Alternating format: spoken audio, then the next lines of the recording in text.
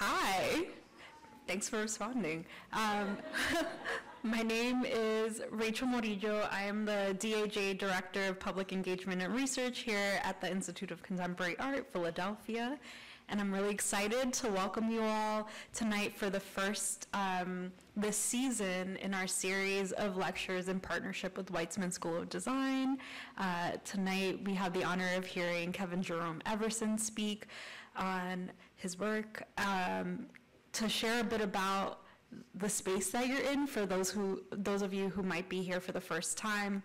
We've been here, or we've been around for about 60 years now. We're about to celebrate our 60th anniversary, and our focus as an institution is really uplifting the work of underrepresented, historically marginalized, and emerging artists. And so we have a very long history of doing so with some exciting work. I think that the shows that are up right now are really indicative of the kind of work that we show. So the galleries are unfortunately closed right now, but we are always free and open Wednesdays through Sundays from 12 to 6. So if you have time and are ever getting a hankering for some more art, I welcome you all back into this space. And with that, I'm going to hand it off to Em, who will be introducing Kevin tonight.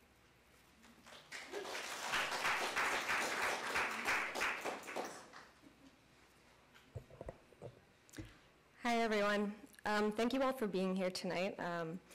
It is my great pleasure to welcome Kevin Jerome Everson to the ICA and to start this year's Artist Talk series. As a true mega fan for many, many years, it is really an honor to give this introduction.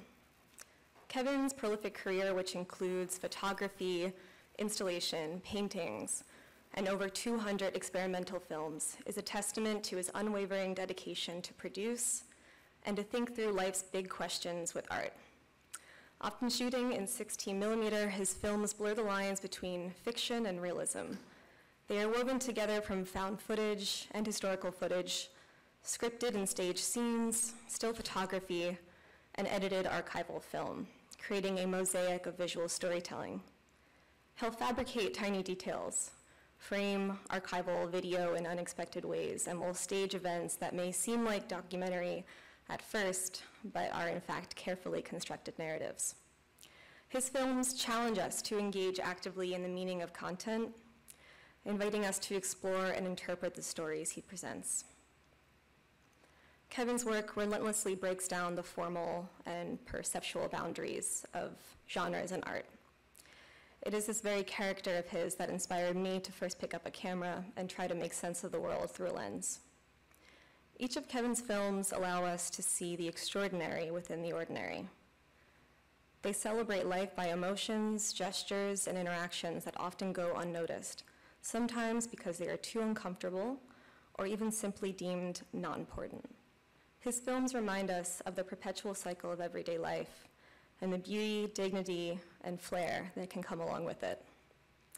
Often set in the Midwest or Southern United States, Kevin's work centers on the complexity of Black life in these regions. His work is made without enforcing any specific representation.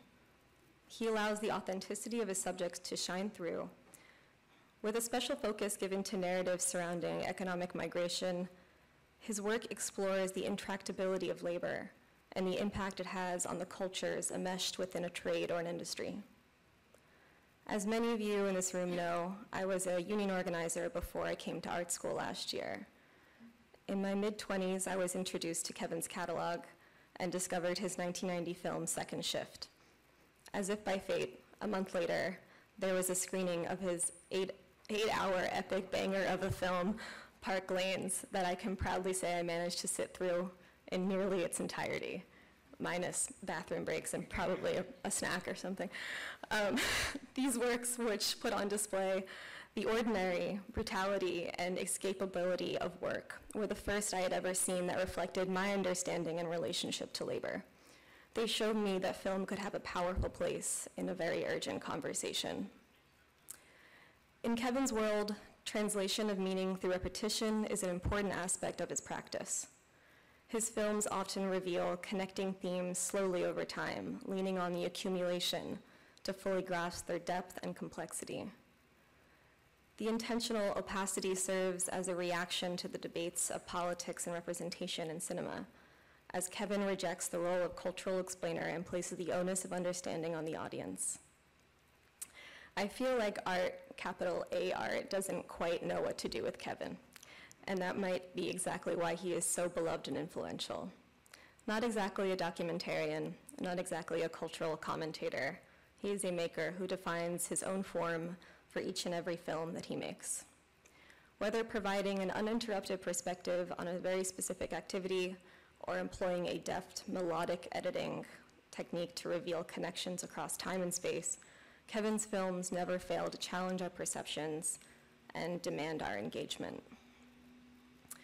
The impact of Kevin's work extends far beyond the screen. He has garnered recognition from renowned film festivals around the world. He has received mid-career retrospectives at the Harvard Film Archive, the Tate Modern, the Modern and Contemporary Art Museum in Seoul in South Korea, along with countless more recognitions of his mastery as a filmmaker and contributions to the field.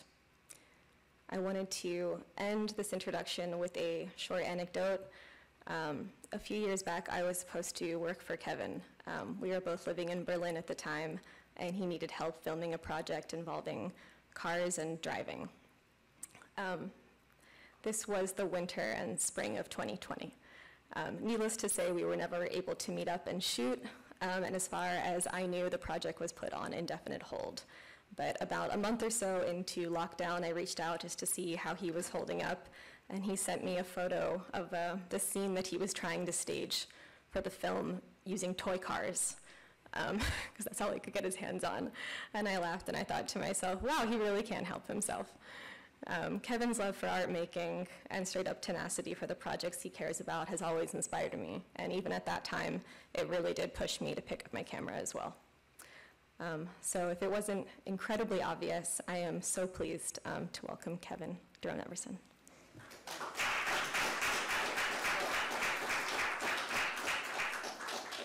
Oh, thanks, Em. Shoot, I could just go home now. This thing. But anyway, thanks for the introduction. Yeah, that's pretty moving. I just live in Charlottesville, so I don't think nobody sees the stuff I make. But I guess people do see it. But today I'm just going to talk about my working practice and how I make the stuff I make and my influences and stuff like that. So I like to show this image first. That's me on the left, Santa Claus maker. And then I like to show this because I was telling some friends earlier that my aunt used to work for the newspaper, and around this time, well, this was published in 1970, and the Supreme Court ruling for busing was like in April. So my neighborhood was bused to this all-white school, so all the black kids were from my neighborhood, from my block. But also, too, I mean, it was like kind of a fake kind of happy integration picture, because my aunt would pick me and my brother and cousins to stage in these photographs, and she wasn't in my class physically and culturally. No, just kidding. Because that wreath is like, ugh, but that Santa Claus is, like kicking. But anyway, so I like to, like I grew up in this kind of working class town, Mansfield, Ohio. My folks got there in the late 50s. I don't know what kind of migration. They came up from Mississippi, Columbus, Mississippi to be exact. And there was more jobs than people when I was young. There was just like a General Motors, there's a Tappan, there's a Dominion, I worked at a Westinghouse factory. There was all kinds of things to do. And the town was like about 31% black and like at its height. So it had all this kind of racial tension. And then I forgot I think it's a Malcolm X quote, but it's true that the Mason-Dixon line is definitely the Canadian border. So no matter, it's actually cooler in the South because rural is black. When you go up north, rural is white, and it's a little bit more scarier. But so I like it down south and stuff like that. But you still get the same kind of, people always like, oh, it's the South, but it's always, most of the resistance and stuff is up north and stuff like that. So the whole idea of integration was like big at this kind of moment in history. And I do remember when I was young, and I graduated high school in '83, and I think every spring we'd have race riots. And I was in elementary school. The race riots would start in the high schools on Monday and reach to the elementary schools by Wednesday and Thursday. So you had all this kind of stuff. And even my senior year, I remember we had like just race riots would just be like going on for like 3 or 4 periods or whatever and stuff. So it was a pretty kind of tough time. But anyway, all of this stuff kind of influences the high C and kind of react to the real world and stuff. But here's a couple of influences. The right is one of the is Richard Pryor from Peoria, Illinois. He's probably one of the top 8 artists this country's ever produced. He's a comedian. Those who don't know, he's an actor, and I remember, my parents, like my mom was a bank teller, dad was a mechanic, so we didn't have art. So we had art in the house, but it wasn't traditional art. It was like comedy albums, music, because they were soul folks. They grew up in the 50s, so we had soul music all the time. So I'm more of a soul kid than a hip hop junkie, but mostly soul. And Pryor was always, no matter, it was, like he was a blue comic, and it means dirty comic. And they never censored it from us. I mean, we'd just be listening to all kinds of jokes, and because it was high art. And then something, I'm going to brutal a joke here that he says, but he has a joke about dating and shit, and it's about cunnilingus or something, and then he was telling, and then this is what I like about him, like he'll start off saying that I had an uncle who said, boy, don't ever do that. And he said, I couldn't wait to do that because my uncle's been wrong about everything in his life. And I like the short description narrative of a person because we all, because just that one sentence is enough narrative. So for me, I like how he formulates his arena, his jokes and stuff with that one little narrative thing. So we always know, so we always can identify that individual, like he's always been wrong about everything. And then so you get a kind of almost a clear picture of that individual. The image on the left is like, I think it's my cousin Bobby Clark. He's a lot older than me. And I don't know who took the picture, but I do remember my uncle, Uncle Wanky, going to, at my brother's graduation. And I remember him taking pictures of my brother and his classmates and stuff. And I remember him tilting the camera and saying, I'm gonna make some art up in here. And so and I like the fact that one has to announce that they're making art, you have to you can't just make art, it's not for everybody, whatever, but you have to kind of announce it. But also too, but what he was responding to was the strong diagonal lines, and so to speak. So the idea of like art is always there, you just get kind of like, you just got to kind of just kind of like, to get out of my University of Virginia, Ivy League way of making art. There's something's always in the community about making art, so to speak. And here's another influential. This is Lorna Hansberry, died super young, talented playwright. And one of my favorite pieces of artwork is Raisin in the Sun, her play. And the fact that, I remember, before I saw the play, I saw multiple iterations of the play, but I saw the Otto Preminger movie, with the same cast. Yeah, yes, as the same cast as the play. And I remember me and my brother were up late, and I was like young, like 9 or 10, watching it. And I just remember the emotional roller coaster ride that this artist can put the viewer through. And so that was something that was very influential for me. It's like around her, like her writings. And these are 2 artists that are Bootsy Collins from Cincinnati, Ohio, George Clinton from Plainville, New Jersey, and I don't know if people know Funkadelic, Parliament Funkadelic, and Bootsy Collins. I remember probably for about 10 years I had only 4 albums in my entire life, like maybe 5, 3 Funkadelic albums, 2 Funkadelic albums, 3 Parliament albums, and a Bootsy Collins album. But it's all I needed, and still do. But I like how that they used to have all these concepts to their albums. And for me, it's a work of art. They have the Yaka Boogie, They're Underwater, Mothership Connection. But one of my favorite pieces of art is a YouTube clip of the Mothership Connection concert in Houston in 1975, and waiting for the Mothership. But also, if you listen to their music, it's funk, it's soul, and it's gospel. they're waiting for the mothership. It's not they're waiting for God or Jesus or Muhammad or whatever. It's the mothership to take us out of here. So, you know, so how they have these, but also how they gave me the, you know, the space to imagine. I know a lot of people like to use them for Afrofuturism, but for me it was Afro-present. You had to be there, be young. It just when this stuff was coming out, because they were always taking the viewer, the listener, somewhere different. Like the Funkadelic albums would come out every summer, right before football practice, and Parliament albums would come out every winter, and then that was enough for me, whatever. And also, these artists are very interesting, Official and Vice, and this piece was at the Wexner Center in Columbus, Ohio, and what they do is they make everything. I don't know if you know their work, but they carve everything out of polyurethane and paint it. And then again, I like the short things to get to a narrative. So then you go behind the stairs and you peek in this door window, and you see all these objects that are for exhibition change and stuff like that. But just a little bit of gesture, like these painted objects that look like paint cans, but this one here is a little bit of paint in it. So it has a backstory. So again, like the Richard Pryor thing about the backstory about the uncle and about these like small painterly gestures to give it a kind of a narrative, kind of a backstory. It's very important to me, whatever. Is anybody from Detroit? There's a hand raised? Yeah, right.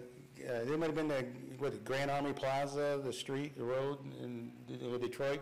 But this guy named like Todabos, he has this whole like neighborhood painted with like, you know, houses and buildings are painted. So it's just kind of for like kind of famous space up there.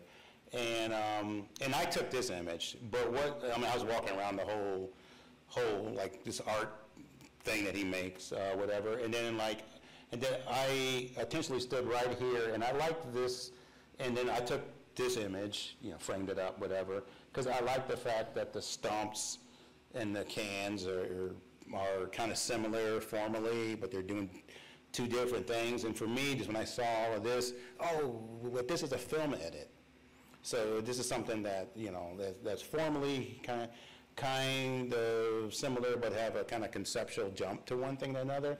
And so I'm always trying to see these, this kind of formal disruptions and things and like editing, so to speak. So seeing this was very influential, and oh man, this is, yeah. So that's me in the middle. And all these pictures are like almost 10 years old. That's my cousin Bobby.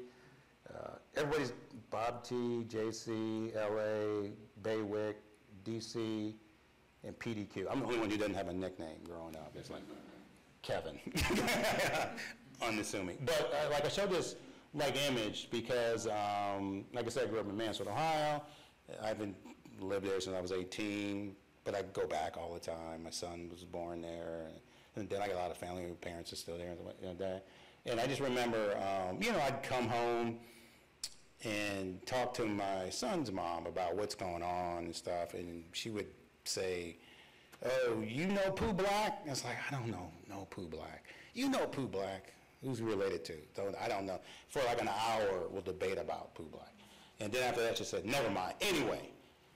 And then she'd get to this act two, whatever. And I was like, and it would frustrate me because my cousins do the same thing.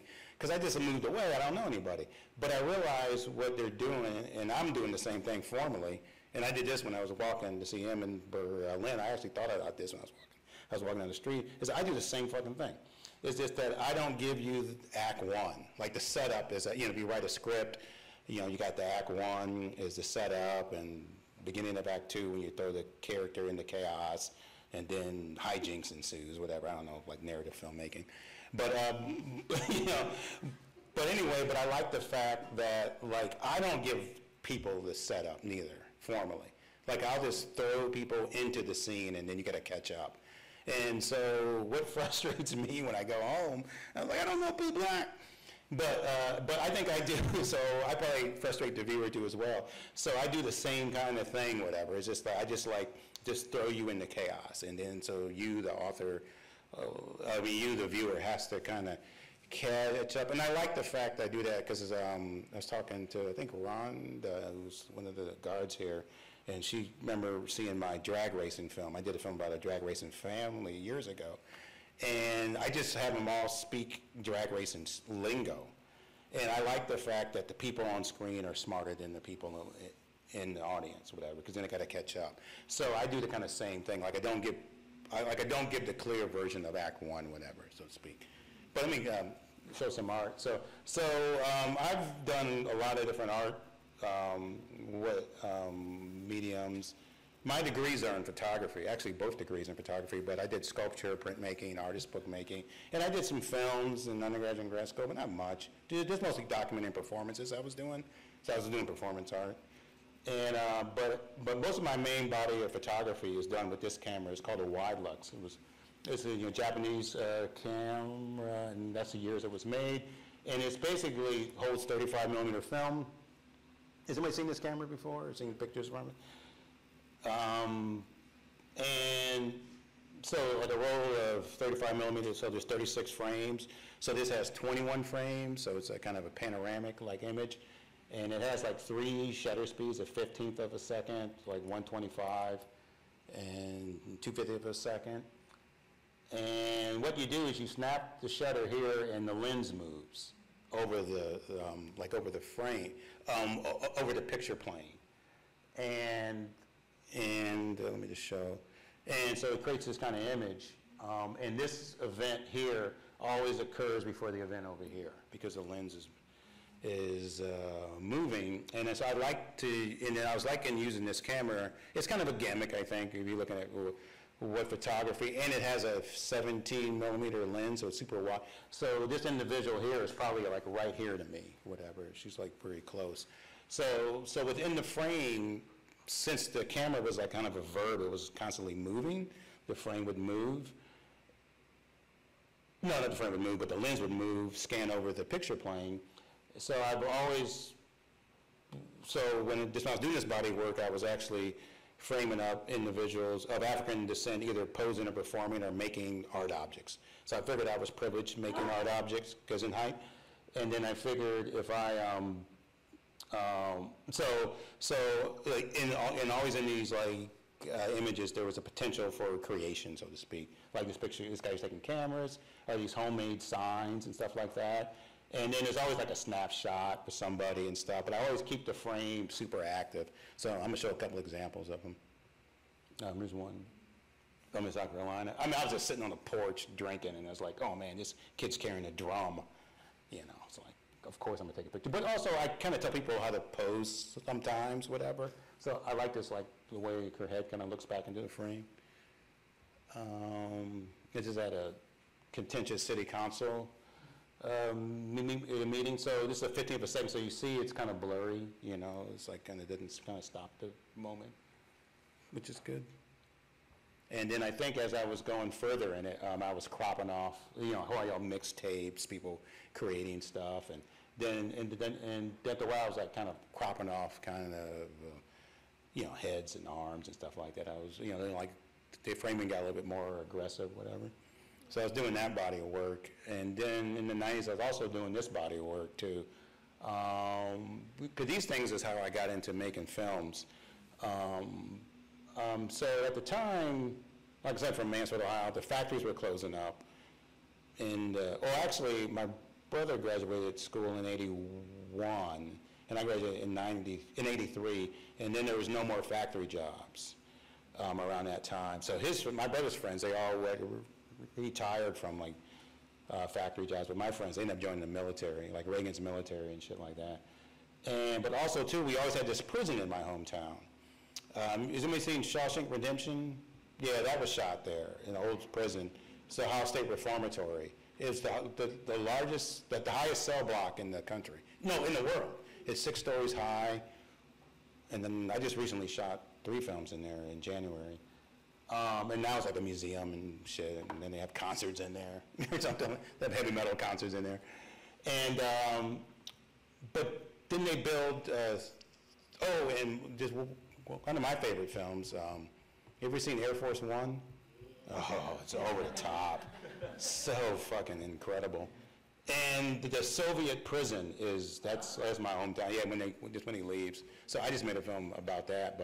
But yeah, I love Harrison. Oh, this is so unbelievably badly good, and all the exposition in it and shit. It's so good. But anyway, but that was shot there. But all these, and then like Judah and the Black Messiah. I think it was the last film that was shot there.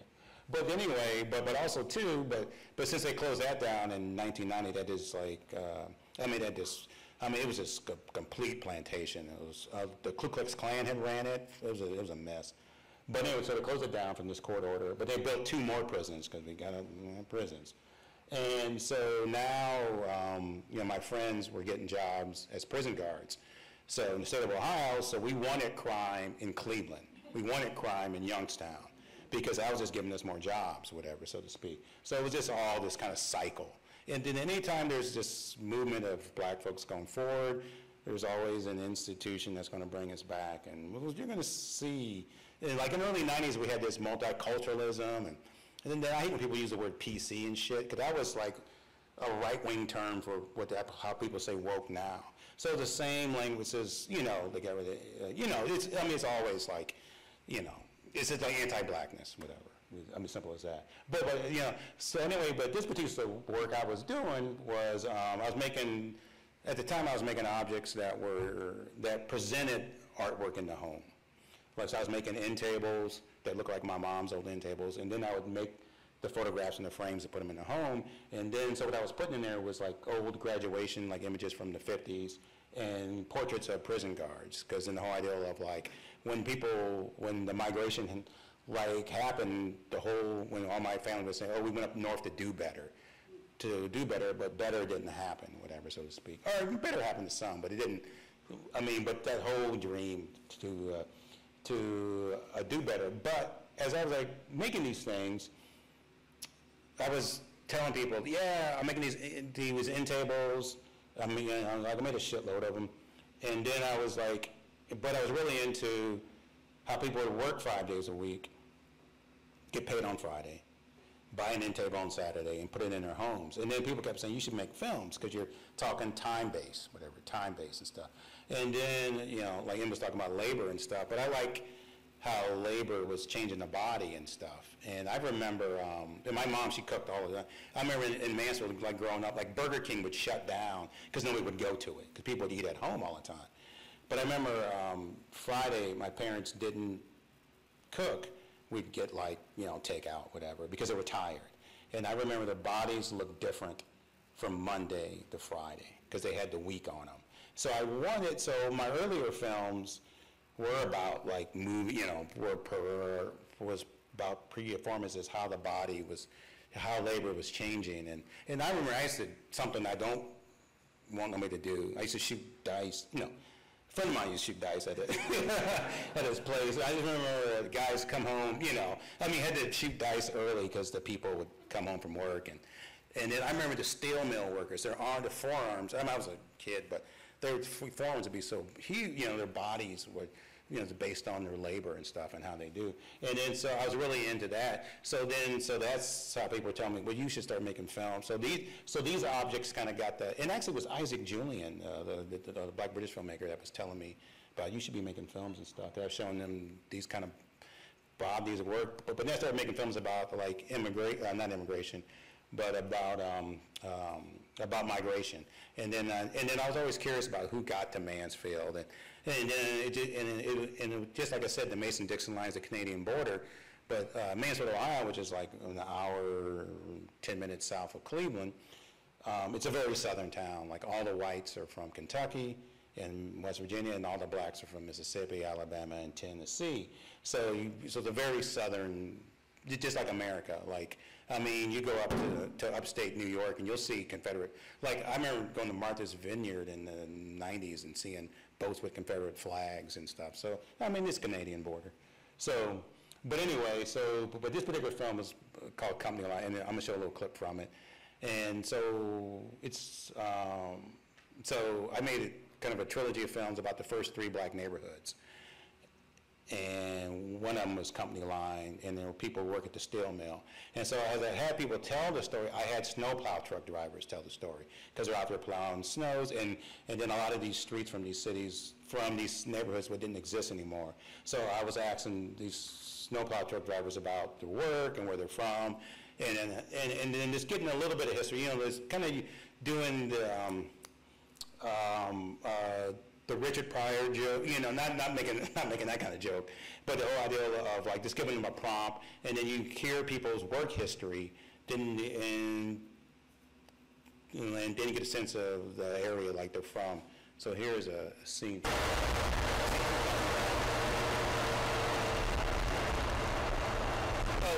Like it didn't snow much when I was there, so I got a lot of salting. Salting's the worst. Where you work at before here? Oh, a bunch of places. Everywhere. Mansfield Tire, Wild Brass, Bricklayer, Lock Railroad, let's see, Artesian, Western House. Yeah. He's like reminded himself. My dad on the Thomas Route. Scrapyard, ski slopes. How about You know, we're down 7th Street. no, you one daughter and she in the service? Yeah, I had a daughter. She just got back in my rack. And then like, I like his pauses and stuff. Yeah, so, you know, and then I like these kind of small, you know, and then, so I asked multiple, like snowplow drivers where they're from and how, and then what time they got here. But if you live in a small town like Mansfield, and in the late aughts, and you go to the post office, and then you see a lot of individuals with one arm, one leg, because these are people who went to kind of Bush's like the Army, and then went into Iraq and stuff like that. So around that time, folks were just kind of coming back. But anyway, so I think she lost a couple of fingers. I think his daughter did. But anyway, so then that's the kind of and then so the film kind of gave me a chance. Like, unlike the end tables, what they talk about migration to as well, but the films gave me this chance to kind of edit and put all these things together and then talk about migration. In this particular film here, but this is one of the first, I think this is the first feature film I did that has 11-minute takes. So each take is a full magazine of film, because each 60-millimeter film, a magazine holds 400 feet or 133 meters. And it's a 10 or 11-minute take and stuff. So I was making films based on, like, everything had to happen within this take. And so in this particular film, Erie, it starts off with this billboard where they advertise blacks to move up north, and then that's the first take. And the last take is anybody been to Niagara Falls? That Made It a Miss? You ride on a boat and shit and you get splashed. But like the hardcore splash, when you're in Canada. So it was almost like an Underground Railroad way of doing this film with long takes and about jobs and stuff. But in this particular scene, like I'm gonna show two scenes. So it's kind of like those stumps and the stumps in the paint cans, whatever. So just when I was making this film, my cousin Daisy and Sadie, they had just retired from GM at age 54. They spent 30 years in the factory and they're making a ton of money. And then my cousin Ad was still working there. So then I had them talk about their experience in the factory. And then, of course, the next scene is something that I figured that was going to work conceptually. So I'll show you the end of one scene and the beginning of another scene. So.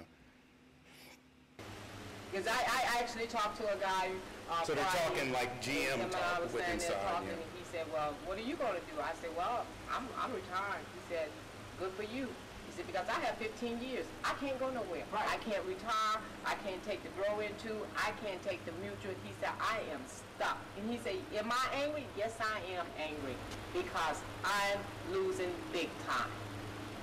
You know, he said, I can't do anything. I got to stay here until this plant closes. Yeah, and I understand that with him. I sympathize for him too. But, you know, even with my situation, I'm missing the mutual about 4 months. Yeah. But, you know, like I say, I'm not angry about it. I'm willing to go somewhere else, wherever they want to send me right now. You know, I'm in the home stretch. I got 23 years, 7 more years, I can retire. So it would be ludicrous for me to give up 23 years for $115,000. Yeah. It's not going to do me any good. And then that one guy, he missing about 6 days. Right. Yeah. 6 So, days. It's different for everybody's situation. Right. Everybody got a story. Everybody Right. have a different situation, you know. And And it took them like 30 sad. minutes to get talking about the GM and stuff like that. So I used the third take, and this is the second take after. So I just remember going to, I shot this up in Buffalo, and then I went to Pittsburgh on the Park, I think it's the Tempest, and then there was 2 black actors. I met them on Monday night. I took them to lunch on Tuesday.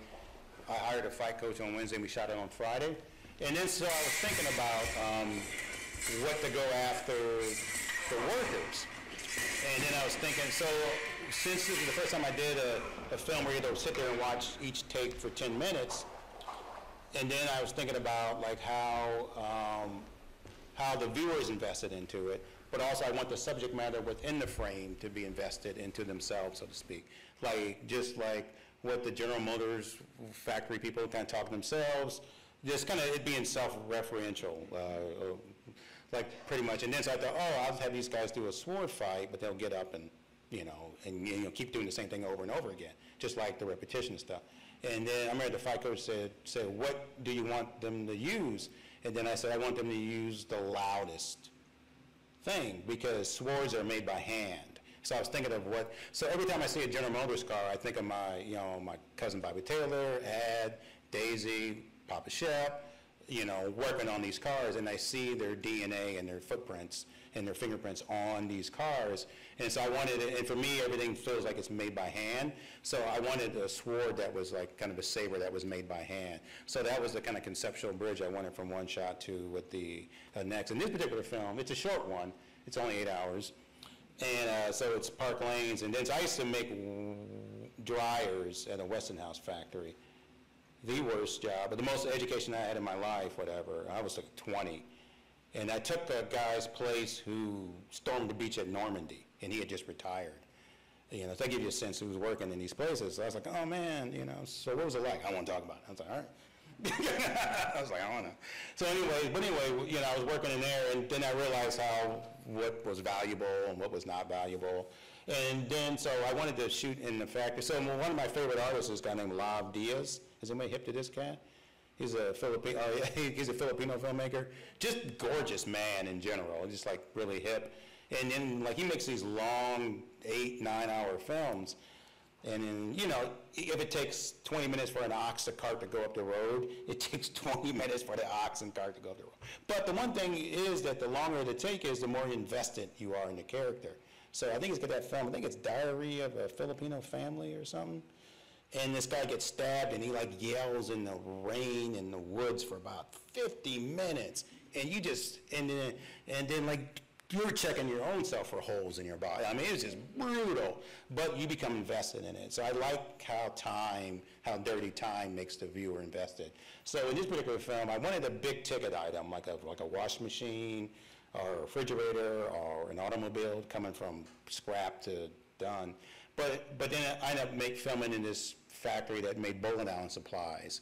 So then after the second, third day, I was trying to figure out what was my slightly narration. And then so I started filming objects that look like art objects, so to speak. So then I was framing up, and so I was basically framing up objects that look sculptural, whatever. And then the people working on these kind of like objects, whatever. So it took us 3 days to film it, actually about 2.5 days, and then I just shot a lot of 16 millimeters. They made other films in there. The reason I make so many films, because I go to make one film, but end up making maybe like 4 or 5 short films based on that. It's just easy. I don't know, for me. But anyway, I like this kind of slow-moving time, the people just doing, the kind of physicality of it, so to speak.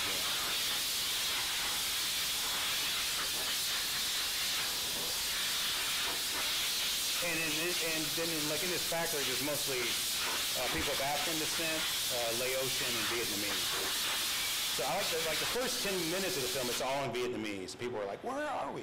You know, whatever, because they're all going to work, all working together. Maybe, I think this ends. And then, so I was trying to find like at first I had like one worker being my narrator, and then I changed it, and let me find something else, and then so I was just mostly into these kind of objects and what they kind of look like and sound like and stuff, that make it look like kind of like the minimalist kind of sculpture, whatever, so to speak, yeah. And a lot of this stuff was shot with, remember, has anybody ever heard of this thing called the digital Bolex? Ever seen this camera? Yeah, I think we had the first one, and that thing lasted about a day. So we shot a lot of it with that, and you know, in the pocket black magic. So anyway, so that's like Park Lanes. So anyway, so like I like these like long takes, these long shots, whatever, because I think I become invested in it, and then I mean, I like the viewer, but I'm not into the viewer, you know. So I got, you know, whatever, because I don't know the viewer, but I do know the subject matter. So I make films for the subject matter. So me and the subject matter will talk and hash it out, and then for me, I'm making the film for them. And I maybe, instead of making a longer film, I maybe, like I know, like at this moment, something else should happen or not, you know, but mostly not, whatever. But anyway, so that's at Park Lanes. And this particular film, this is called Tonsil Park. And then again, I like the whole idea. So with this film is a 10-minute take film. It's shot with an ARRI-S. And then the sound is in the room, but not in the room. So I was thinking about making something like kind of abstract, kind of like because I watch a lot of Flickr films, but I like how subject matter can change and stuff. So in this particular film, I think it started out like I forgot that there was a primary in Virginia, like in March. I was like, oh shit, are we Super Tuesday or whatever? So then I biked to the polling office, my polling spot, and I was like, oh shit, I can make a 13-hour film, Kevin, you know, this is exciting. So I got permission, but I'm glad I didn't make a 13-hour film. Because it's not that much, which is fine, that much happened. But anyway, but what I realized that, you know, Charlottesville is 20% black. Apparently it was 50% black a long time, about 30 years ago. Now it's only 40 years ago, now it's 20% black. But always, you know, again, if you go to any, I mean, we're in Philadelphia, and I did stuff in Harrisburg before, Charleston, South Carolina, Charleston, West Virginia. Every state, if anywhere there's government, there's black folks, because the private sector didn't hire black, only the public sector. And so the whole idea of if you go to any polling place, it's black people who have have democracy has failed, but we're still working to keep the democracy alive, whatever, so to speak, because we believe in it, not the ruling class, but they don't believe in it because, I mean, I've been department head, and I realized that, I mean, I don't know, but white people, they love to amend shit. You know, we'll vote on some shit, and then next week they realize that it doesn't service them, and then they change shit. And I was like, no, we can't do it. We just did this shit, you know. But anyway, so sorry.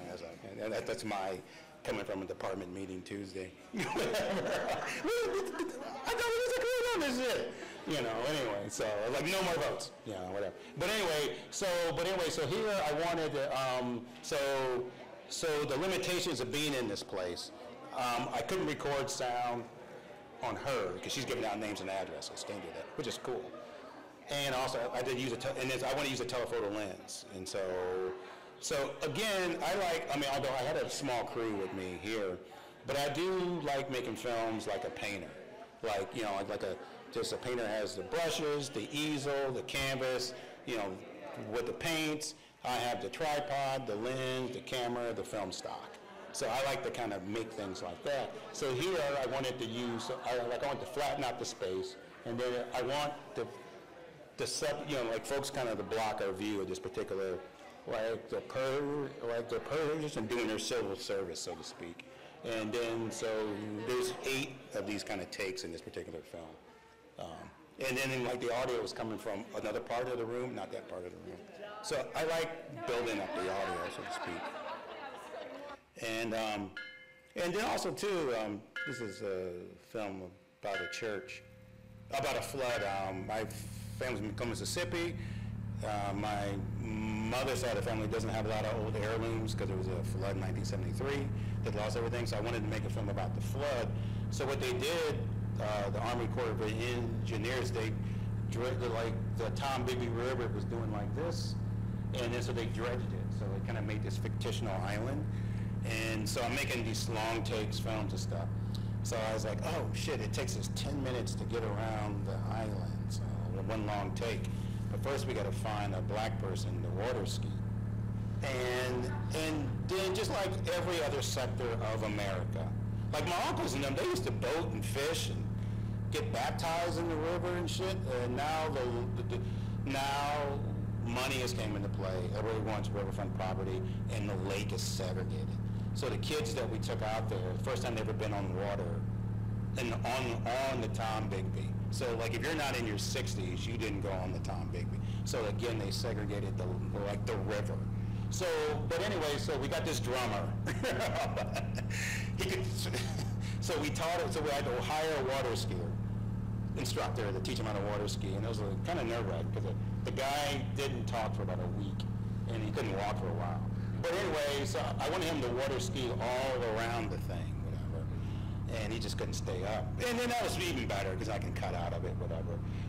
But the reason I'm showing this piece of film, I forgot, I'm talking shit, but yeah, I'm showing the film, it was that it's not about him, but it's about the landscape. So I knew how can I film the river without showing the boat and the boat's playing here, but it's the figure ground relationship that I'm into. I'm into these kind of flat, like kind of formal, painterly kind of things. Like for me, it's about the figure. It's about the ground more than it is about the figure. So this is another way to mark the river.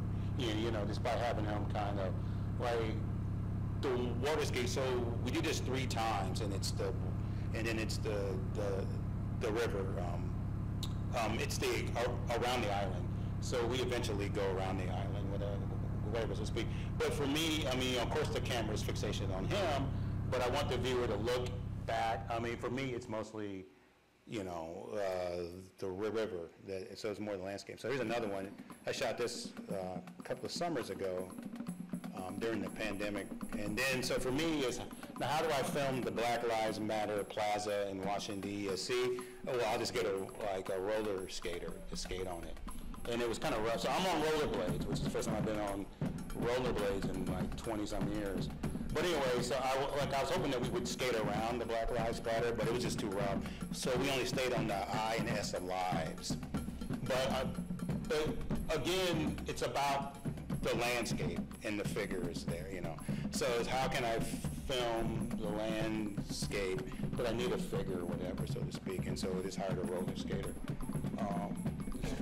to skate around the plaza. But anyway, so that's so those are the kind of things I look for, whatever. And then also I have like multiple bodies of work. So I have all these. Like I said, I'm from Mansfield, Ohio, and we got some weird shit happening in Mansfield, Ohio. Yeah, really weird. Yeah. So, so this film's called IFO, and it's basically. Then I have a whole body of work where I'm re-representing things that were either in the media, that were filmed, that were about or people that were filmed, or famous people that were from Mansfield, Ohio. And Mansfield, Ohio had I forgot what year it was, but the most credible UFO sighting in the United States, the Coin incident. There was some Air National Guard soldiers in a helicopter. My uncle's another story, but because they were all on board, and this is the most credible UFO, so they chased this cigar-looking thing up in the sky, and the reason why people believe them because they used up a lot of fuel to go up to find this thing. But my uncle says they're probably in Indianapolis picking up prostitutes. Yeah, that's another story. But in the film, I have this black cab driver talking about his viewing of a UFO sighting, and this whole idea of the oral tradition, like who do we believe? We never really believe that kind of, just African Americans say something, it's always contentious, or they have to get somebody else to kind of counter it, whatever like that. But we always believe the so-called official thing, whatever that. Yeah, because I remember, I know people from South Carolina, but the black people know that what Senator Storm Storm Thurman? Yeah, we knew he had black kids, but people were like, no, we don't, no, we don't. And then even at the University of Virginia, they tried to deny Thomas Jefferson, and took them 100 years to say, yeah, he fathered some kids.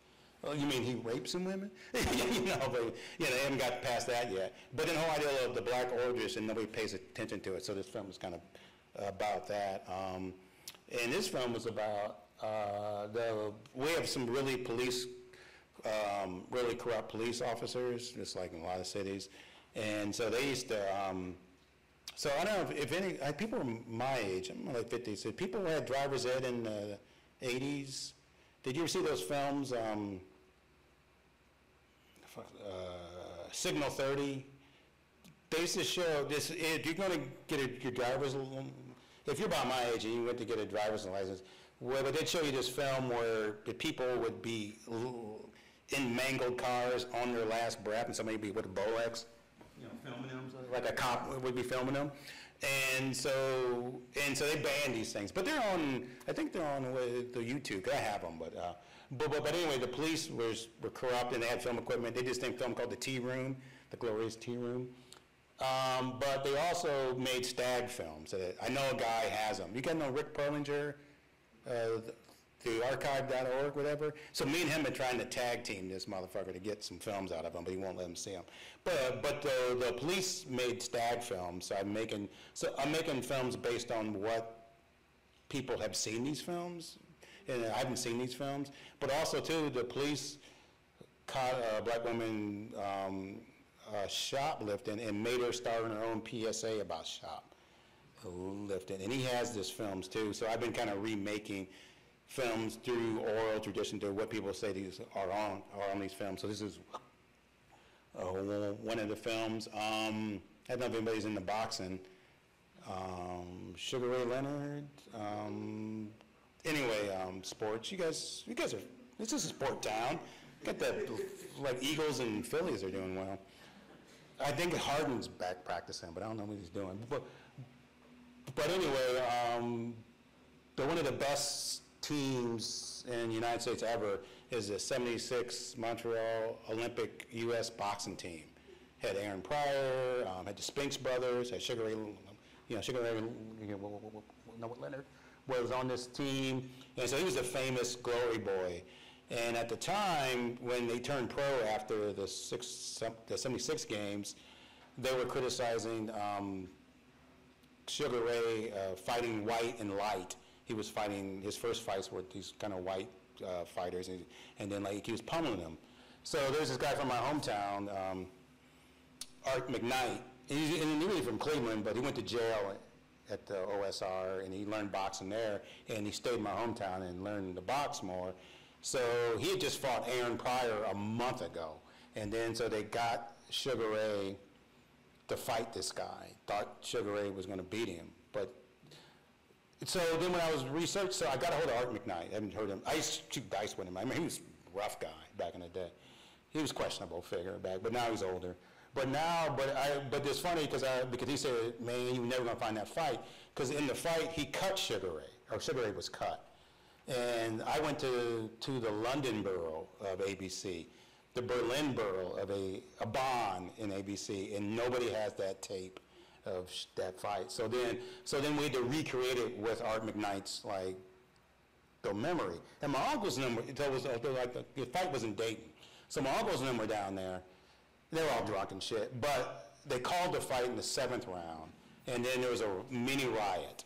And I do remember an image of Art McKnight on the ropes, they saying that I'm not hurt, whatever like that. So talking to Art McKnight, I was like trying to prompt him.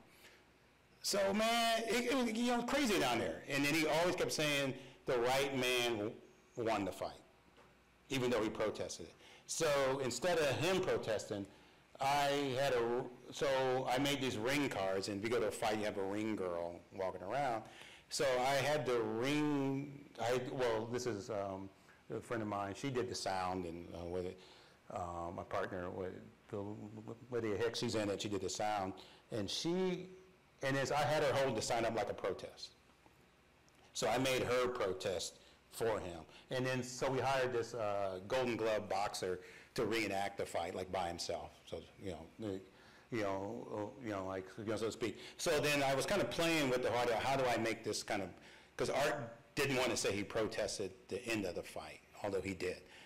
So he, but then I had the ring girl walk around, and back in my hometown, like the parks, basketball is the king sport. So all the black, so I'm from King Street, which there's a park, there's a basketball court there. There's a John Park. So we went to 8 of the parks, whatever, and then it had her kind of use the sign as a protest, whatever. So that was one film from Mansfield. Real quick, my uncle was in a gospel group, and I tell my family I'm an artist, and they're like, oh, okay, 20 or 30 years later, I was in a gospel group. Where's that record? So when we found the record, so this film's about the famous Brown, like the Brown singers from my hometown, and this is a sound is film piece where I'm filming on the right side of the frame. If it's a Super 16 frame and the right side of the frame, then the high contrast film will make a soundtrack within the frame, so you make noise. So banging on the bars of rhythm is part of the script of Air Force One. So the film is just the visuals making the noise based on that. And this is a new film I just did. There was a theater, there was a drive-in film theater that only showed black exploitation films when I was growing up. So this is a film based on that, based on that. And also too, I make objects and props. I still do kind of sculptural things. I made a film about a funeral home, employees, and then I made the funerary headrest for that. This is the billboard that was in the film Erie. I did book a billboard for 3 weeks in Angola, New York, and nobody said anything. Just drove right. It was next to a McDonald's billboard, and people just driving by. But it's a fictional image because that is my uncle in Germany, and when he was in the army, and then he just happened to be chilling next to a Volkswagen. So we made this kind of fictitious Volkswagen ad that there was a factory in Ohio, because in the South, they would have billboards of factories for people to come up to work in the South, whatever. I made a film about, does anybody know scrappers? Would people scrap here? And of course they do. Yeah. Well, anyway, I hired these actors that were in a film of mine to act like they're stealing manhole covers. But then the film had become a documentary, and I'm not going to tell you how. Shit got real fast, really fast. I was like, did y'all go back to that? But anyway, I made the tools to because I make things at work, so I get the kind of physical feel of the thing, so I know what the actor's gonna be doing. This is at Ireland St. Matthews. I made a bell for the church. They couldn't get the bell to work, so I made a bell for the church. And the bell is rung. There's different ways to ring the bell for a funeral, for a birth, for services and stuff like that. So we ring them for that. And then also I make these binoculars that are made so every time I go to a different state and there's like the kinfolks, I'm always filming people watching birds. I like people to look up, I'm like, so, because these are all, various states. So, I'm into, my production company is named Trilobite Arts, and then the Trilobite is the state fossil of Ohio, and who the hell, well, first of all, the settler mentality to have a state, and then another mentality is to dig deep and think that we discovered the Trilobite is something that's Ohioan, but also, like the cactus wren is Arizonan, so this whole idea of not, of not staring at the land, but staring upward, so to speak. So I made a bunch of films with this summer, so I just take my binoculars, and so now I make props that don't work anymore, so to speak. I made these, and then, and those binoculars were made at the Westinghouse factory that I used to work in during World War II. And then also they made these irons, so these irons are made out of rubber, so they don't kind of function. And then that function, that's a meat tenderizer that was made in my hometown. And I just, and so now I'm making objects that are not in films, but this is a cast tire. And I just found out my uncle quit school at 13 to make a railroad. No, my grandfather quit school at 13 to make a railroad tie, so I had to cast a railroad tie. I'm still injured from that. That thing was heavy. So that's, so I make a mold and cast rubber.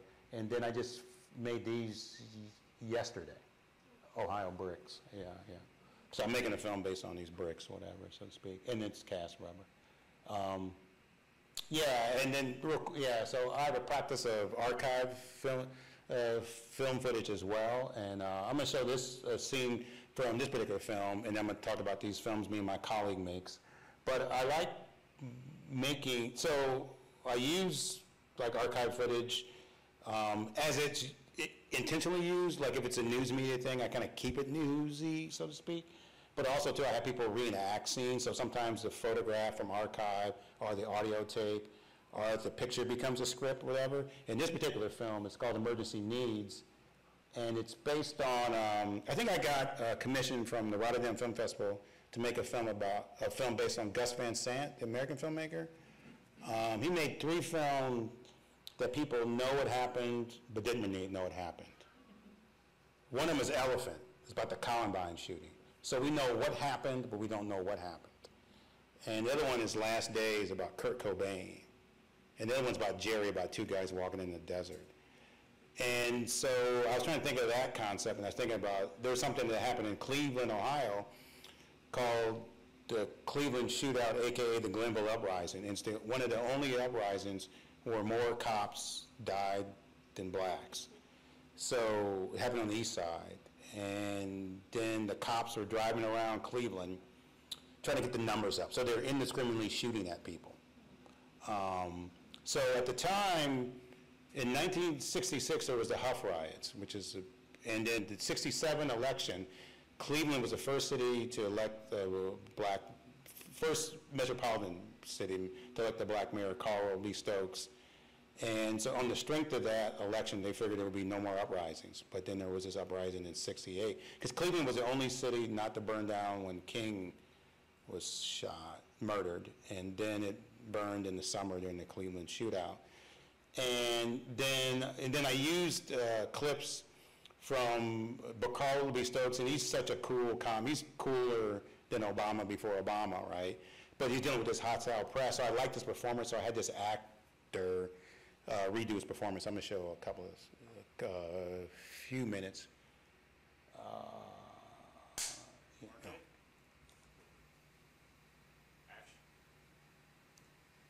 I believe that the crisis and my camera died right at the beginning. However, there's still cause to be concerned.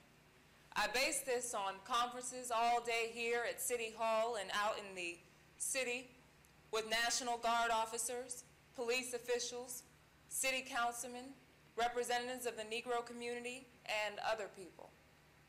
As I make this judgment, I wish to pay tribute to both.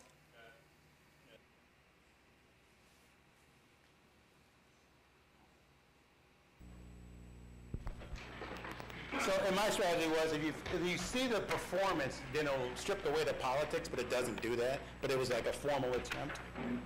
It was all based on a Robert Rauschenberg painting, Folkdom 1 and 2. There's 2 paintings right next to each other, and then you compare them. I believe that the crisis has passed.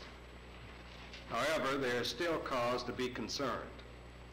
Now, I base this on conferences all day here at City Hall and out in the city with National Guard officers, police officials, city councilmen, representatives of the Negro community, and other people. As I make this judgment, I wish to pay tribute to both the great desire of the Negro community that order be restored and the ability and effectiveness of the Cleveland Police and National Guardsmen operating under trying and somewhat unique circumstances. We must, however, remain prepared to meet special circumstances that could arise following this period of high tension. A lot of whites in the nation as well as in Cleveland seem to feel that if you were elected mayor, there would be no racial violence in Cleveland. What do you think that this has done to that image? Well, always has been a very great difficulty in helping people to understand what have been and ordinarily are the basic causes of riot. Ordinarily, the rioting as we have known it, the civil disorders as we have known it, has been the frustrated rebellion or reaction of a deprived population to an unresponsive city government ordinarily. Now, that was not reflected in last night's incident, and it would have to be, at least at this point, last night's incident would still have to be viewed in the light of the small and determined group that were involved. That's a great answer. What was their motive? What did they want? Well, I can't guess at their motive, but we can only draw the conclusion from the fact that they were armed and weren't they unhappy about something? The fact that they were armed and do you have any idea what they were unhappy about? Well, nothing that I could report to you at all. I think this is some sort of nationwide black nationalist plot, perhaps, that didn't come off to the full extent that it was planned? Well, I would have no facts with which. What was the motive that you saw? Is there any order on shooting? That was a great part. Because the other riot before, the mayor had asked for the shooting orders. Well, you'll have to talk with General Del Corso about that, because under the statute, when the guards are called in, the chief executive of the government involved and then I like how he's like thinking about what he's saying. In general, what his wish is for the guard, but it specifically states in the statute that the mode and means of carrying it out are the prerogative of the guard itself. Have you requested that there be no shooting? I have requested that there be no looting. That there be no looting. People go home. Similarly, I place my own personal premiums upon life as having a priority to property. So that's something that you don't hear from like the ruling class. But on the strength of those kind of found footage films, I have a colleague at the University of Virginia, Claudia Harold. I think she's the smartest person there, right? Whitney Jordan? She's like, yeah.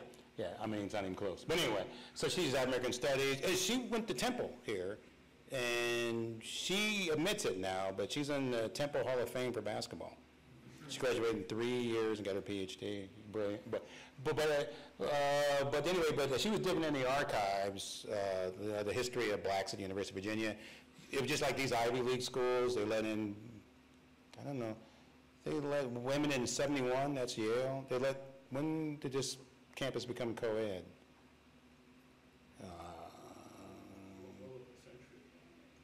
So there's always been females going to Penn? Well, going to the fine arts department. I don't think a century. Oh, really? Okay, because I know all the Harvard and the Yales, it was 1971, and so was University of Virginia. Yeah, and then even, oh, of course, yeah.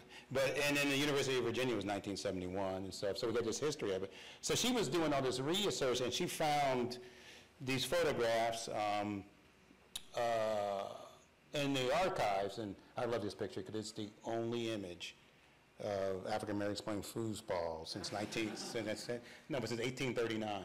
But anyway, So anyway, but that's Vivian Gordon, who started the African Americans program. This is my late colleague Julian Bond. Anybody knows about civil rights activism? Yeah, he used to teach with us. I remember I went to his retirement party, and then Harold Belafonte came out, and I was like, and they look gorgeous, but I think you can tell they're older because they move slow. But god damn, they look good. But anyway, so I thought Claudine had found all these stacks of films. I thought, oh shit, like somebody made a film here. It was like, but then it was like old films that didn't get taken because back in the day it could be rent films from the library, and they just didn't send them back, whatever. So we said, well, hell, we'll make a film as if somebody found a documentary about like the Vivian Gordon. So this is the foosball scene. So anyway, well, we basically have a Vivian Gordon speech on top of the images, but the photographs are our script. So we used like the cocktail party, and then I shot it in a certain way. And then that's Erin Stewart. She's like an actress. She's in a couple of my films. So she plays like Vivian Gordon. And then so we used to cast by afros and stuff like that. And that's like when S.A. Sean, he just wrote that show Jury Duty on Amazon. I think he wrote episode 2, I think, yeah. He went to Loyola Marymount for grad school or whatever. But anyway, so here's the kind of films that we were making. So we were making films about the history of African Americans, and this particular film, we wanted to make a film as if somebody found parts of a narrative film about, oh, fuck, I can't think of his name now. He's a state rep here. Oh, shit, I can't think of his name, but he was the first black PhD student, and he was president of the student council, and he basically there was a story that him and President Edgar Shannon, who was a progressive president of the university, and then they took a note to, because after the Kent State shootings, they took a note to Congress to protest the Vietnam War, but they went in separate cars.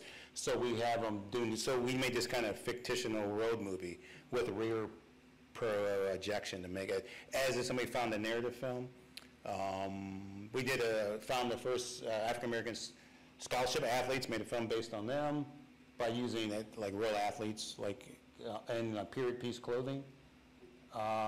There's a great story that Sly and the Family Stone came to the university, and Sly was upset because they put him in your students picked him up and they put him in a tiny car, so we reenacted that off in the airport scene. But then we found out afterwards that Sly would send a stunt Sly, because he always get fined for being in late all the time, yeah. So anyway, so we just heard that story. There was an area on campus, students named the Black Bus Stop, so we made this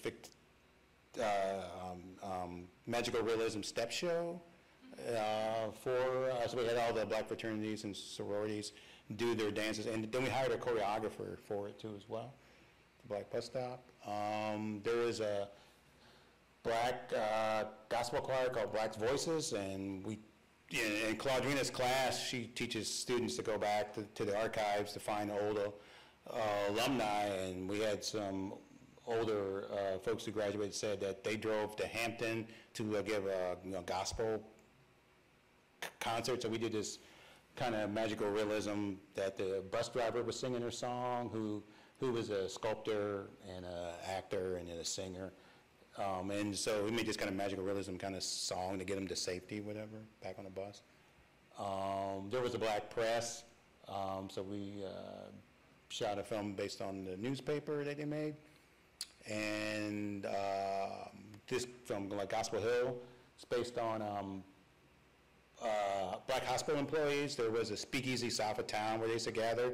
So has anybody seen the film called The Mac? It's a blaxploitation film. Yeah. Yeah.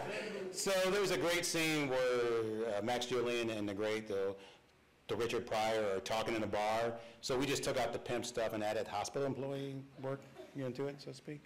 And then this is one of the newest ones. We found the first black woman scholastic athlete. She played field hockey. So at the time, and the Barnett twins, they're from here. Fred Barnett is their dad. He's a wide receiver for the Eagles. One of them played lacrosse, and the other one was like a rower. So we just filmed them. And then we had the voiceover of the first black scholastic athlete talk over it. And this is our new one. It's based on this photograph of this couple. We shot it, but we haven't cut it yet, waiting on the music. So we're going to have the same couple dressed in 70s clothes, dressed in 80s clothes, and then walk into a 90s house party and doing the kid and play dance, stuff like that. So we shot that, but we just haven't finished it yet, so that's a new one. So, and then also, real quick, I do projection films as well in the galleries, but if I design a film for the gallery, I know a lot of films of mine are now Park Lanes plays in galleries now, but I always like the subject matter to dictate the condition of the room, like make it darker. So this film is 93, so my daughter's great-great-grandfather, he blows out exactly 93 candles and make the room darker. I'm like a moon whore. I love the moon. And so I rigged up my camera. I mean, I was supposed to make this film about the University of Virginia. I was like, fuck all this shit. So then I used, for the art museum, and then I used the telescope to make art with. So I rigged up my ARES to the UVA telescope. So in this one, it goes from moon to space, and this goes from light to dark, yeah. So it creates the, so it's like a 10-minute long take, and then the camera doesn't move. And so Planet Earth moves, so it's kind of tough to make films when Planet Earth moves. And then now I do these, and now I follow the eclipse. So I'm already crewing up for April 8th next year. I'm going to shoot the April 8th eclipse in Cleveland, Carbondale, and Mexico in 3 time zones.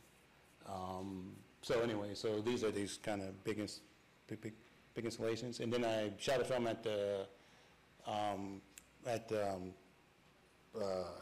canal, the Panama Canal, and the doors closed and open to make the darker, with the gallery light and dark. And now I make these installations now based on sound. So I have one image on the back and one on the front, and then but the audio makes the soundscape, both of them together. And I don't know if anybody knows Eddie Hazel, the guitarist for the Funkadelic. Have you heard of Maggot Brain? Yeah. Well, there's a 10-minute solo, which is it's all based on George Clinton. Well, I always thought the story was George Clinton told Eddie Hazel that his mama died and then go play the solo. But apparently he said, play as if your mama died. But I like the first narrative because I like the fact that he went in there and rocked out, and then art was resurrection.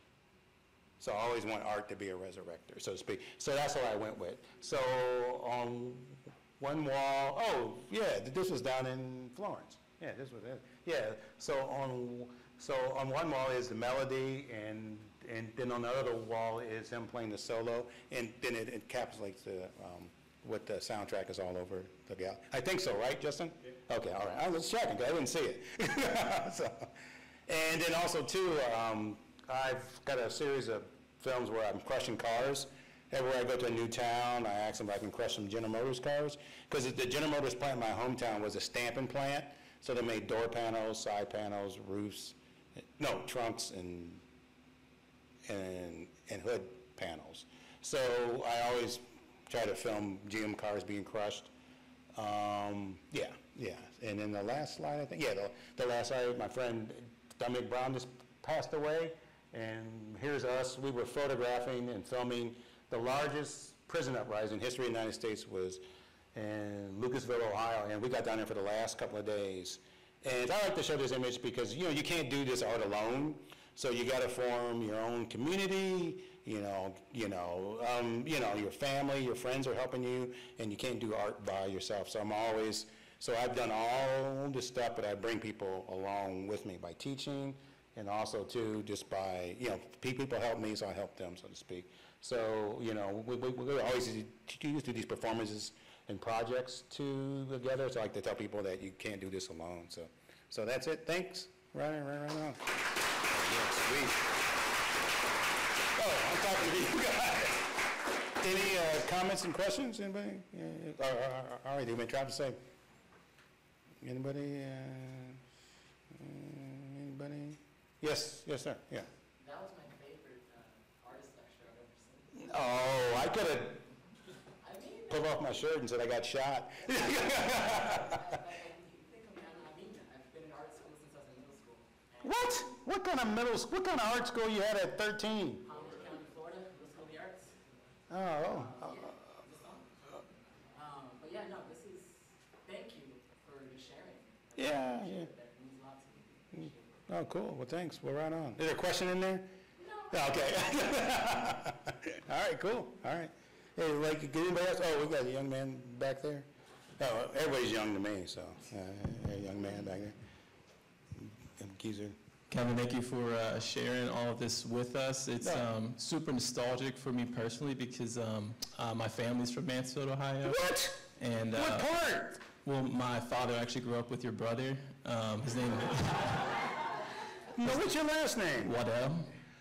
Shit, you're gonna want that, yeah. Because they lived off of Chester, I think, right? Correct. Yeah. I'm like, the movie looked familiar. I thought maybe you might have been at Black Star or something. I was at Black Star too. Oh shit, man, you gotta come up to it. You gotta come all out of motherfuckers from Mansfield. But this was super nostalgic because, like, you know, I grew up going to Johns Park and North Lake Park and all the Mansfield places and whatnot. And for me personally, location is really important for my work. And I see you mentioning, like, you know, the Mason-Dixon line is at the Canadian border. Yeah. You're talking about the dichotomy of the South. I live down South as well, so I also know what it's like to come back up north and see more Confederate flags in some of the neighborhoods that I was in South Carolina. And so I'm curious to know, why is location so important in the work that you make? Well, I mean, that's a good question, because I always think, you know, because it shapes you, informs you. I mean, you know, it's interesting because I live in the hills now, and then so, you know, if you go to Cleveland, Ohio, like, more accidents aren't by, aren't by snow or wet leaves or weather. It's sun glare, because you're driving west and the sun hits you, and then everybody's like bumping into each other and stuff. So I don't get the sun glare in mid-Virginia. So I always like how landscape, you know, is informs you and different. And then, but I think you're a product of your landscape. You're a product of it. Your language, how people speak. There's certain, like I remember going to Mississippi with my aunt, and I remember we're getting a hotel rooms. We had a family reunion in Columbus, Mississippi, and I just remember my aunt being taken aback because she speaks, and I have a speech impediment. I talk fast, and it's a Eastern Alabama Mississippian speak, and I have to slow down. I had to go to speech therapy when I was young, and then, but she realized that the kids that were waiting on us, they went to like segregated schools. So that language that she has is gone because they integrated. So they didn't have that kind of thing. So I like these kind of, you know, because I always say there's 49 million black Americans. You know, there's more black Americans than there are Canadians. But why can't we be diverse? You know, so I like a cat from St. Louis is not going to act the way a cat from Florida, you know, or a cat from Tulsa is not going to act the way a cat from from Southside Chicago, you know, so they have these kind of, you know, so I like to kind of talk to people and what people do and what's going on. And for some reason that are in Mansfield, I mean, just when I showed parts of company line, you know, people knew, and then here's how I get it from. I know what time shit happened, not just the date and year. Oh, that was 5/17. You know, and people knew what time they came up there, so it was interesting how people knew that. And then I guess because, you know, the clock is labor, so people know the clock. The clock is complete. I mean, I never see the clock as, oh, I took a half an hour nap. No, I didn't work for a half an hour. You know, so I'm used to this clock being this labor thing. So that's the product of being from that particular environment. So I always tell students, like, think about where they're from and stuff, because it's fascinating. I think it's interesting where people are from, so to speak, you know. And then I think it's important. I mean, especially for black Americans too as well, because there's always movement and migration and stuff like that. And it's an interesting story. It's just an interesting part of history, whatever. And then so we're still in history. We're still, so I treat everything like that IFO film, I treat it as historic. Like this guy saw a flying saucer. Shit, that's historic. How many other motherfuckers flying saucer? I saw a flying saucer, yeah. 3 of us. Uh-oh, 4. We're coming out of the closet slowly. You know, but then, you know, the whole idea of like oral tradition, stories, so landscapes. But it's interesting, but in some of the films it doesn't mention it, but it's just there. So that's the whole idea of like not, so that's the kind of poo blackism where I don't give them the front, you know, like this. Yeah, I don't give the viewer what the setup. They are there at Act 2, so to speak, yeah. But, oh, yeah, but I heard you were doing film. All right, man, we got to talk. Shit, it's good to have somebody from, I feel empowered. Yeah, Chester Avenue. Yeah, that church is still there. The Jordan Church is still there. I think his son died, or somebody just died recently. But anyway, yeah. Hey, I enjoyed this a lot. This was really great. I'm a filmmaker, and I usually work in digital. And I think for me, it's like I'm trying to decrease the amount of impediments that it takes for me to capture a certain moment. Now, what does that mean? Like if I see something happening, I can grab my camera and I can just go out there and film it. I don't have to set up too much. Well, I got my Super 8 camera here, so that's not that. Right, but you still have to deal with the loading if you're out of film and the time that you have left on that reel and like. Yeah, that's just excuses. Okay. It might be. But I'm interested in what's the significance to you of shooting 16 millimeter versus digital or 8 or 35. Yeah, it depends on the content. I think I come from sculpture, and my old professors at University of Akron, when University of Akron as an undergraduate, they all came out of that good Iowa school. They went to school with Charles Ray and Anna Medetta. And in the 70s, I went to school in the 80s, but in the 70s was all about, like, not quite like the minimalist sculpture, but art had to project what materials, procedures, and process, had to project what it was made out of. And I like the so I like how the objects and what the materiality is language.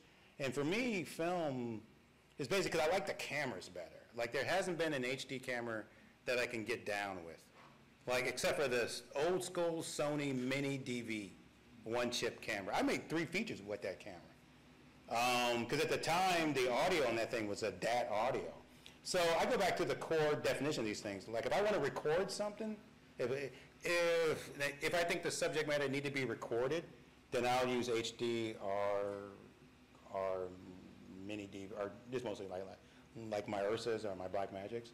But if I want to expose something, expose the viewer to something, expose me to something, then I will expose film. Then I will have the silver halide crystals work, kind of what reacting to the light, whatever. So that's how I look at this. Because in my sketchbook, I'll have like HD, question mark, and because I like what the materials do. Like I like that I have to load it up. I like that it has a maximum of 11 minutes, or the Super 8 has a 3-minute take, and what can happen with those limitations and stuff like that. Your canvas, when you paint, it's like, I don't know, 4x6, whatever. So, you've got the frame, the limitations. So I like these things do these things, whatever, so to speak, for some reason, it's got to be exposed or something. Just like I'm exposing Mansfield, Ohio to people, so to speak, as opposed to recording. But every now and then I'll have to be at somebody's job site. Then I have to work fast. I can't get in the way. Well, then I'll use HD equipment like that. But now I'd use fast speed films, and I'll scout the place out. But for me, it's about it's about the cameras and what the materiality, whatever, and then for me, it's part of the content, the grain, all that stuff is part of the content, whatever. You see those, the paintings upstairs, and I knew that person was from Yale, because they're all doing figurative painting at Yale, and so I was right about that. I'm a guy who likes to be right all the time. No, I was kidding. But also, I knew he was painting on board, because canvas has that push, and somehow or another it has that, because he was taking them, because I knew, because just by looking at these cool images, I knew they're taken from photographs because they're flat, and then he chose to paint them on board, make it even flatter. So all these things add to the content of the piece. And for me, the time of these things, like the camera and the lens is very important too as well. It adds to the content of the piece, whatever, so to speak. So it's the same kind of thing. So it depends on what the subject matter of the film is going to be. And then, so now I'm using this high contrast film, so the faces are almost like a Kerry James Marshall, or like almost just jet black. So I'm all about that and stuff too as well. So yeah. Is anybody? Yeah, yes sir.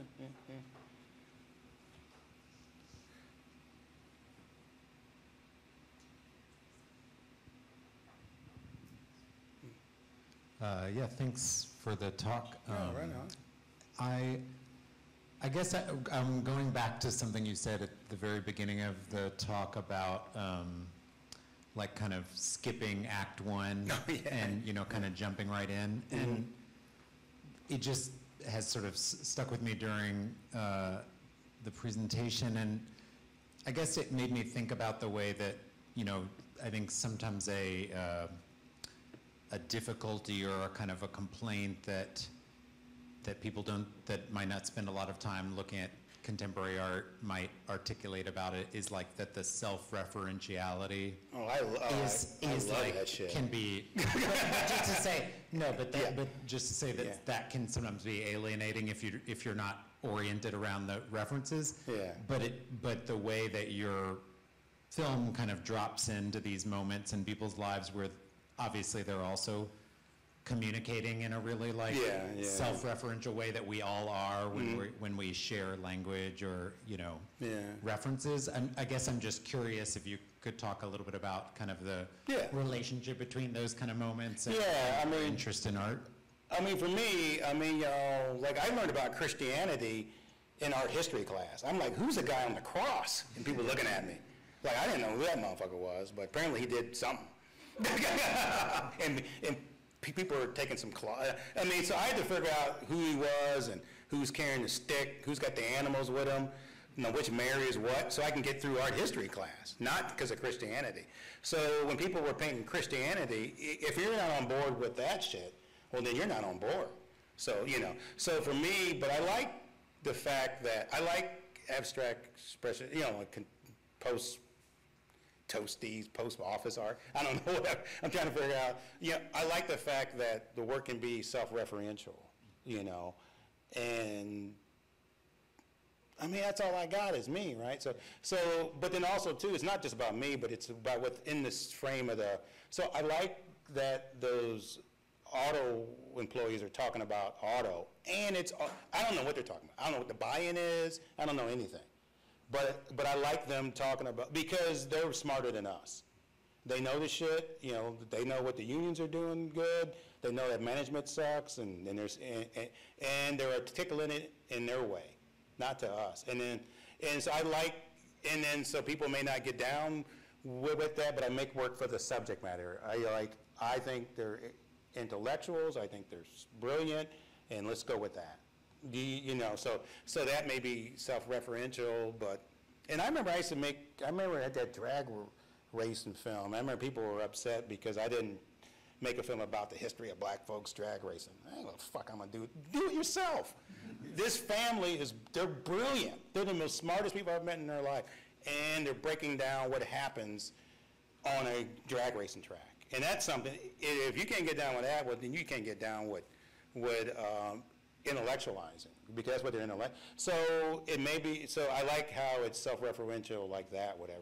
Like, I mean, there's scenes in Park Lanes, and I've been in Virginia for 20 years, and at lunch, I can't understand these guys because they're speaking Virginiaese. It's in there. And then the first part of that film is in Vietnamese. It's in there.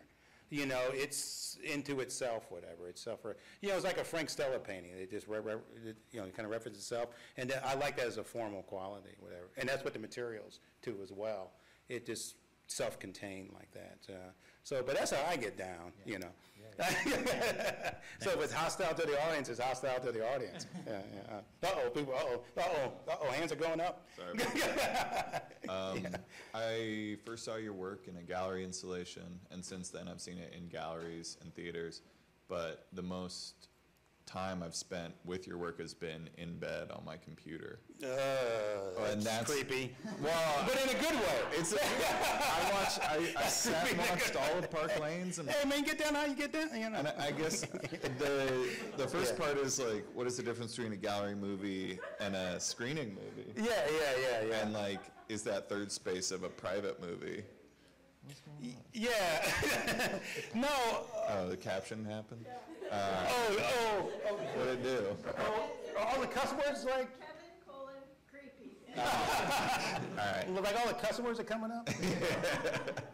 Well, yeah, like what is that material difference between a gallery, a theater, and then, you know, the other spaces that a movie can live in? Yeah, I mean, damn. I do it in the making. It's not in the view. I mean, I know folks, because I know Criterion, I got to deal with Criterion, so they're showing stuff, and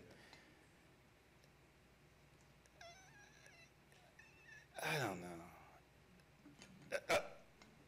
I mean, Park Lanes back in the day was designed to be a physical DVD box set, like 8 DVDs of each hour, and it was supposed to sit underneath your tape, your like entertainment center. That's what like that. So that was how it was designed back in the day, and but then people don't have DVDs no more, like I said. But so I guess, and then I remember shooting it. I remember the first hour I was talking to Khalil. I was like, Khalil right there. I was like, oh no, man, this has got to go in the theater. You know, if for some reason or another, because I was wanting it to be in because no, that fell apart. But it was supposed to play in a gallery for 8 hours, so I'd be part, whatever. But then I said, oh no, this thing, it's got to go in the movie theater. And I said that the first like 2 hours of shooting, and I can't remember because maybe I was looking through the viewfinder. And I was thinking maybe this is cinema-esque as opposed to information. Somehow or another, you look at it on the phone, it feels like it's information, I guess, whatever. So I don't think about that in the shooting. I mean, I do think about like things making light or doing color, and then this thing is for installation with this thing. Yeah, I do think about that. But as for the things on your phone and your computer, I can't. I mean, I'd be like. I did make a YouTube film years ago. It was basically just based on people getting their blood pressure checked because it was informational. But I mean that's. I don't think people are watching this shit, but people are watching it. So like apparently, I guess, but during the big snowstorm when it was on Criterion, there was all this stuff like, we're snowed in, but we watched Park Lanes. I was like, man, y'all really snowed in. Because y'all got nothing else going on up in there. And these are New Yorkers, and they're weird anyway. So, but anyway, yeah. But that's something I just can't, I mean, it's going to happen. It's going to happen. It's going to happen. But I do like. I was watching the Chilean film, El Condo or something, like in my bed too as well. And then I did write some notes down. Like this is flat, and I like it. So I may think about like making things even flatter or whatever, So that's a kind of a formal thing that I thought that was going on or something. There was not that much depth to it, like on my computer. But I don't know. I mean, I would think about something, yeah. But that's a good question, yeah. Yes, ma'am. Yeah. Hello. Yeah. Hello. It's all formal in here. Hi. I'm just nervous because I have a mic, so that's why I said hello. No, that's all right. I don't have a question. It's more of a comment, and I would love for you to respond, but you don't have to. Well, then that's a question. Is it? Let's see what happens. Anyway, I guess I'm kind of making a comparison almost, because I just finished reading Jazz by Toni Morrison. Oh, yeah. Oh, man. Just one of the top artists this country's ever produced. Yeah, and Jazz was really hard to get through because it does skip to Act 2, but then what it does is just, I was immersed into such a rich world. Yeah. And that's what I'm feeling from your clips. What I'm hearing is dialogue that I don't understand because I don't have access or I'm not a part of this world. Mm-hmm. But I feel like it just, when you don't cater to the audience, it asks us to be patient. Yeah. And that's a good. Yeah. I just think that's so lovely, and I love being like a part of that experience. Yeah. Yeah, and for me, I just remember, hearing those funkadelic like albums, like what's George Clinton getting at? You had to kind of put it all. I think the listener had to put it together, and I don't make it too harsh. I mean, I just like a cat doing some ill shit, and that's awesome, and it's got its own language and its own form.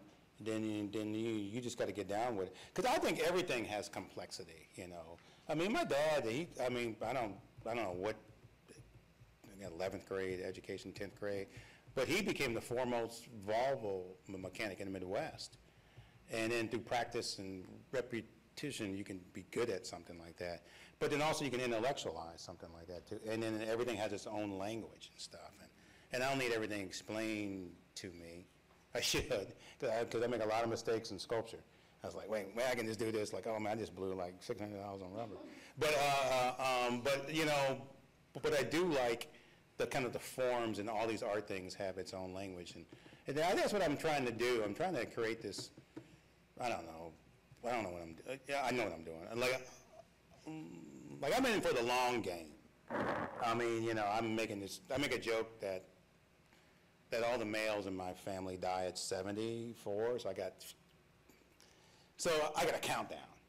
And it's kind of nice. And I was like, okay, damn, I fucked up this year, but I got to step it up. Because the shit's coming to an end, right? But then also, too, I'm trying to get to all this representation. I'm trying to get to pure abstraction. And it seems like in the flatness of the visuals, with the knowing what the materiality, making things long, short, drag out. You know, it's all about trying to get to this, like, how can I get to this kind of form? And I think I make a lot of films because I got a lot of the same shit. You know, there's a lot of cars going around the Olympic Stadium in Berlin, but I'm looking for, like, they're all important and they're doing something slightly different that'll get me to another thing, whatever. But then for me, I'm patient in what it's doing, and I don't know if the viewer is patient or not, but I don't really care. But the subject matter is patient with me, just what I'm filming. Like I just filmed this guy, you know, talking about, working for the telephone company, because it's all based on, you know, Dianne Feinstein just passed away, and I got commissioned to make a film about, you know, this show about monuments, people taking down monuments like that. But the original monument taker, this guy named Richard Bradley, who climbed the flagpole at City Hall in San Francisco to take down the Confederate flag 3 times. Dianne Feinstein kept putting it back up because she wanted the white vote, right? And when she was mayor, and then so the first thing out of just Richard Bradley's mouth said, "Now, how did you?" And first thing I asked him is like, because I'm all about labor and work and stuff, and then how did you learn to climb up the pole? Practice, practice, practice. Film's called Practice, Practice, Practice. So then I found the utility cat from Mansfield, and I was like, how do you get up on this pole? And how, you know, so it became him talking about working for the telephone company. You know, I don't know if the viewer's down with that. I mean, I don't care. But I'm getting to what the Richard Bradley was thinking and how he courageously got up on that pole and got arrested every time, you know, because he was passionate about something. And this guy working at the telephone company is just as passionate about his work.